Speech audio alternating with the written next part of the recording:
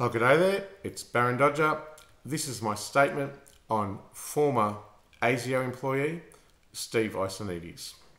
He was and actually the corruption which is systemic and profound in the government and for which has victimised me to the point of death, then being resuscitated and then covering it up. Steve Iasonidis was my former partner of 5 years. We were engaged to be married, and he was a multimillionaire who exploited me and was a narcissist and took advantage of me. Up until this day, no government agency, including the Office of Prime Minister and Cabinet, Centrelink, the police, AGIS or ASIO, have ever acknowledged that this relationship ever existed. That's called corruption. My reality of living in a relationship with him for 5 years is absolutely true and correct, and the evidence, which you can see below, of lease agreements, of bank balances in each other's name, and 5 years of photos absolutely speaks to that fact. It is unconscionable that the entire government and all government agencies refuse to legitimise that that is a fact. And as a failed whistleblower and a person victimised by the federal government in an unholy and malicious way, a fact these days is not a fact, as long as you've got the power and the money and the privilege to make it otherwise. It is not okay that I have never accepted or been in receipt of a fair, equitable and legal settlement for our time together. Let me tell you a bit about him. He was a multi-millionaire. I feel sorry for him. He was abused as a child as well. And he's a manipulative master manipulator, and he's managed to convince an entire government that the relationship never existed. Now, I actually tried to get compensation for him. I've never had a lawyer. That's out of balance with the Charter of Human Rights of a person with a disability, which states I should have one. And that's an obliteration of the UN Charter, which underpins all laws in Australian society. I've never been able to get a settlement. And that's just it's an unholy amount of abuse and delegitimising my story and my experience. And that's a method of torture, and it's a method of gaslighting, which not acknowledges my experience and my voice, and it serves to upset me and demonise me, and it has a name, to rob me. And it has. But I've been robbed many times over the years. Now, I tried to get a settlement from him. His lawyer got back to my lawyer, of which I had only for a short time, and then they dumped me when they were tapped on the shoulder.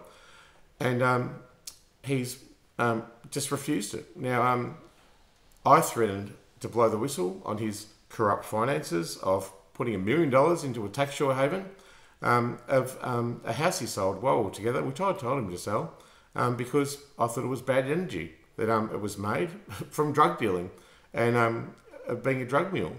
And he owned a house. He sold it for over $1 million. Everyone knows it, my family, friends. And he put it in an offshore tax haven, and because he's greedy and selfish. Even while we were together, I was accepting a pension, which I really shouldn't have, because I should have declared the relationship, but he manipulated me into believing I should receive it because I will lose my autonomy and freedom, and I would have to rely on him. So he tricked me into receiving it, and that was part of the manipulation of him and his greed. As the evidence will show, I actually declared the relationship at some point when we were together, and he demanded that I go back and say that we'd broken up or whatever. So he was behind absolutely the manipulation of me in being received a pension.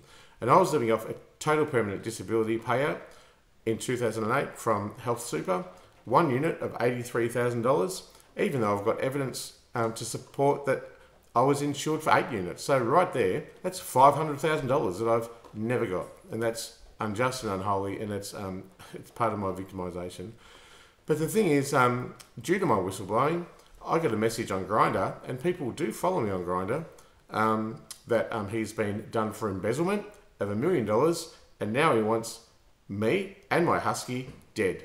And that's a threat to kill using a carrier service, and that's not okay. And there needs to be an AVO immediately put in place so I'm protected.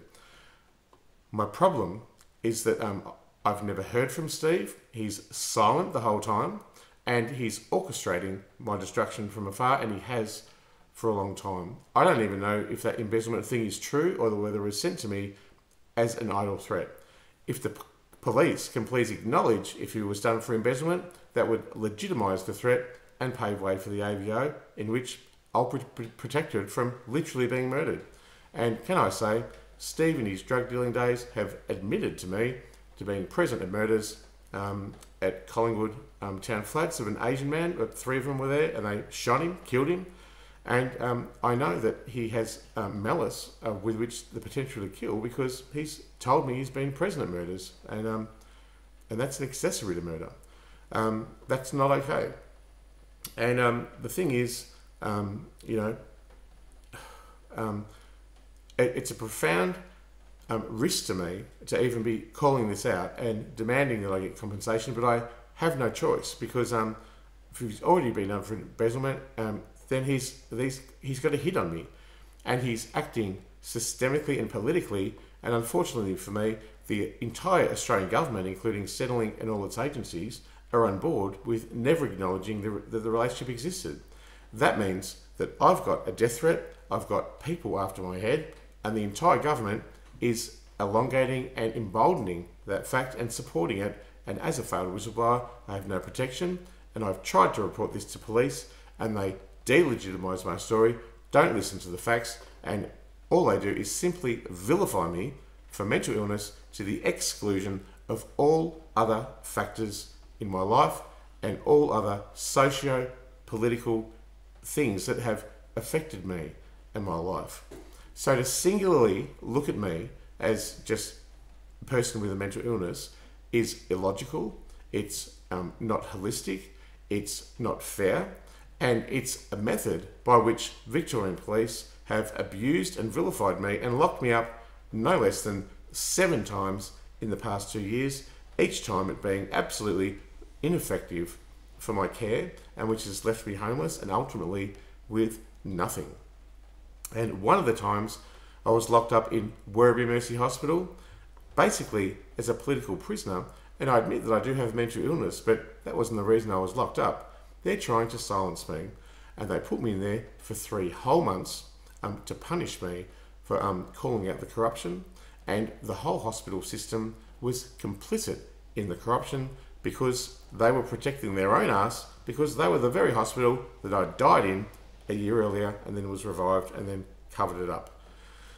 So my problem's systemic and political.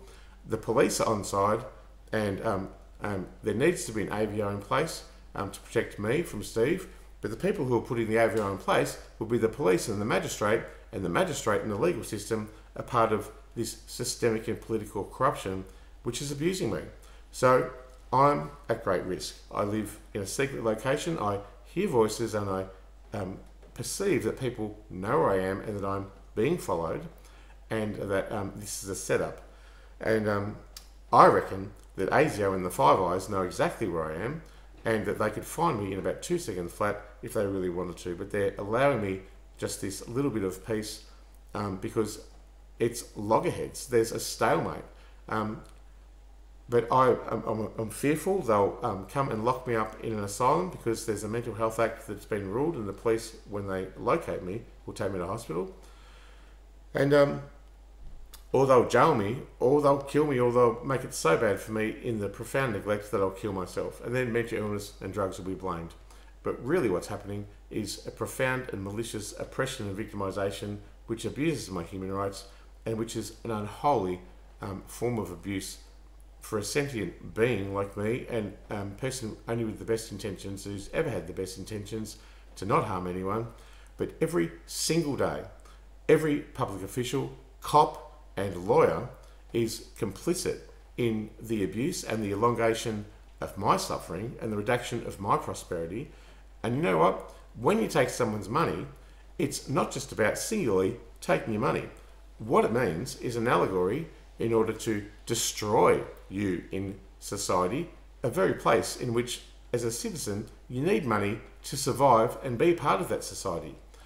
To destroy someone's money and to intellectually and consciously, with design, destroy them financially is another way and an allegory of saying we don't want you, we want to harm you, and ultimately we want to kill you. And we're all complicit in that, and we will all act to elongate that and never intervene in this political situation. And that is a provable and demonstrable way with which I suffer, and that which this conspiracy to pervert the course of justice is malicious, it's vile, it abuses my human rights, and it is a way which is really unfair, it's unjust, and this is why I'm calling it out. And it's come to the very pointy end. It's gone to the Office of Prime Minister and Cabinet, it's been to all agencies, it's been to the Federal National Anti-Corruption Commission, and this is what it is, a conspiracy to pervert the course of justice. It's caused me harm, it's literally murdered me, and then when I was revived, it covered it up. And what was the point of this thing? So Steve Iasonidis is my former partner of 5 years. It is not okay that systemically and politically there is processes in place which delegitimise my experience, which create a false reality moving forward that doesn't acknowledge what is actually a fact and what is the law, which states that I'm and him are to have an equal, fair and legal separation of assets. Now, I never wished to be in this political situation. I really didn't. I don't want to be the one. I don't want to be the target of anything. I just want to live alone, peacefully, with my dog, with enough food, medicine and shelter. But even those things have been taken from me because, as you know, I've lived as a vagrant for the last month prior to this place. And that has been not because of a weakness or character weakness or impairment on my behalf. It's not because I'm incapable. It's not because I'm not passionate. It's not because I haven't got the intelligence or the drive to succeed. It's because I've been opposed by a conspiracy to pervert the course of justice at a government systemic level, and it's been brutal, and it's infiltrated society and people and organisations and my family, and everyone's ready to vilify me for madness to the exclusion of everything else. I've advocated for 30 years against shame, stigma, prejudice and discrimination that people with mental illness and their carers actually suffer. And I know what I am, I know what I act for, and I'm okay with myself. And I wonder if all these public officials, lawyers, cops and politicians can be okay with who they are when they know, and I know, and I'm pointing it out, that they have elongated this persecution of me, a persecution which has actually already murdered me. And that's not an okay thing. And the government needs to acknowledge that my relationship with former partner Stefan Iasonidis actually existed, and acknowledge that there's a conspiracy and a cover-up at all government levels, which all my family and friends are on board of, by the way. I don't know how that's possible. I mean, we had thousands of friends, like when they all knew all together. I don't understand how he's managed to manipulate a whole society and all my family and friends into not acknowledging that that existed.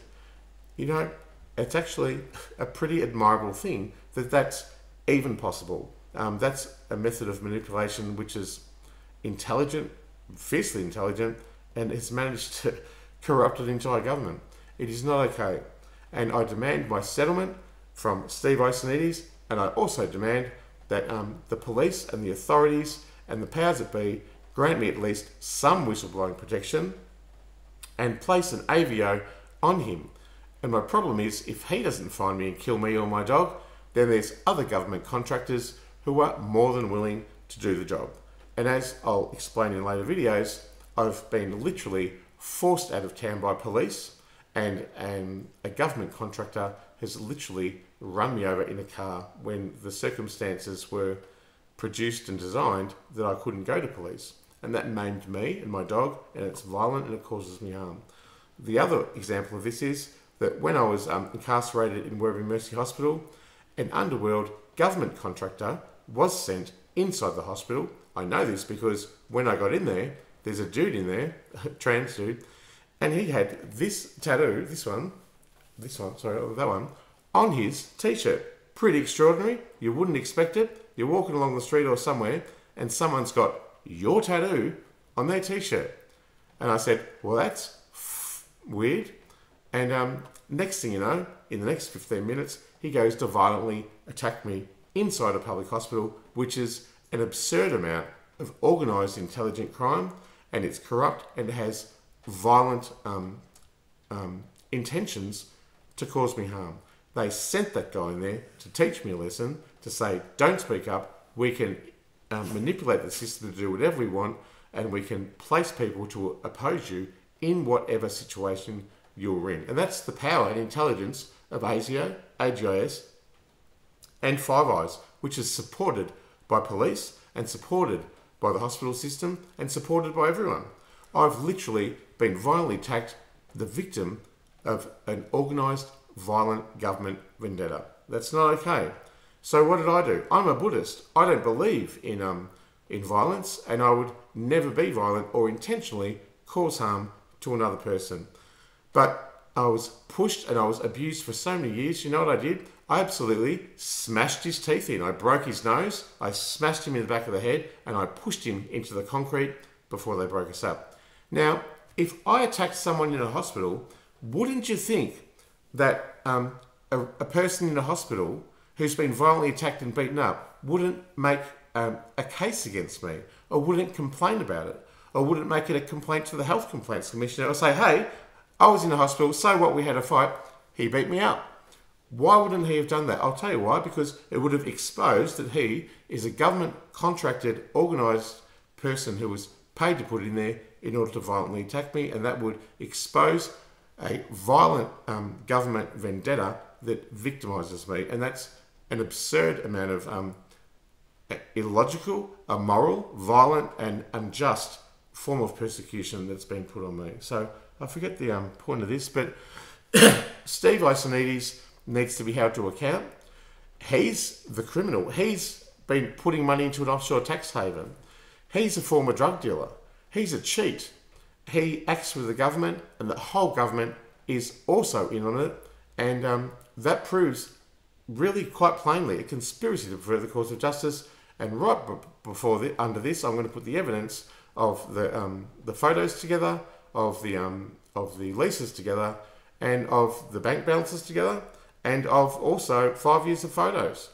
It is unquestionably true that I was in a relationship with him, and it is a systemic and profound conspiracy to pervert the cause of justice. This has never been acknowledged, and there's a cover-up. And this is why this conspiracy to pervert the cause of justice exists, which victimises me. It's not okay. Please, will someone acknowledge this relationship existed? That's my statement on Steve Iasonidis. Thanks.